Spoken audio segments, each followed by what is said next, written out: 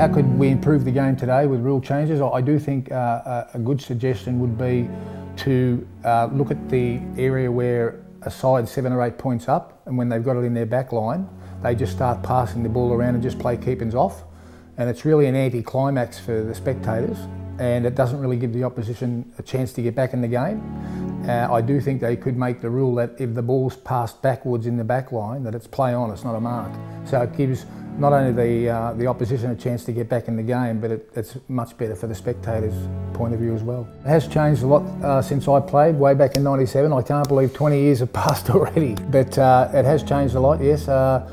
Obviously, you know, a lot of things have changed. There's no such thing as permanent full forwards anymore. You know, you've really got to be flexible in the positions you can play these days as a player. Obviously, it's a much more a flow-on game today. You know, there's really not as much stop-start as there used to be when I was playing. No sooner a player marks the ball, it's a handball and it's play on and it's kicked to a leading player. So it has changed, and even to the point where you don't get the spectacular marks you used to get. Back in my day, because they don't kick to packs as much anymore. It's usually to a leading player. So yeah, so a lot has changed. Some would say for the better, some not. And I obviously think they have cleaned the game up a lot more these days with the protecting the player, especially head-high tackles and bumps, which I think it's been good for the game. I do think it's cleaned the game up a lot. And obviously that was the aim of the AFL, to clean the game up so that mums and dads would want their children, their boys playing league football. And I think they've done a good job.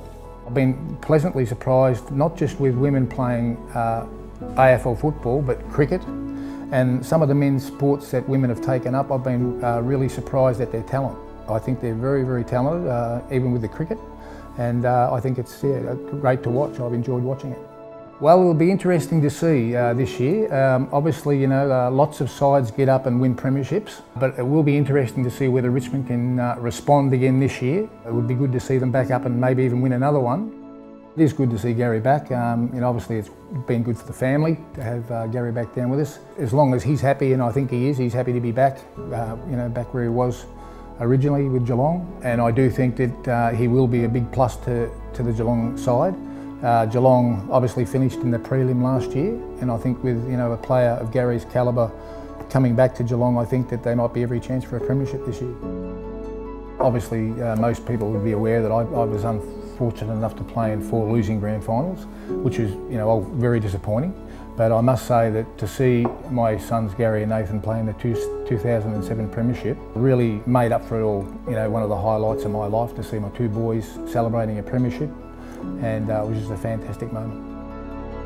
What am I most passionate about these days? I enjoy exercising. I do a lot of walking, hiking, play a regular game of golf every week with a few mates, which is a lot of fun. I've been playing cricket, just keeping myself active and trying to keep fit.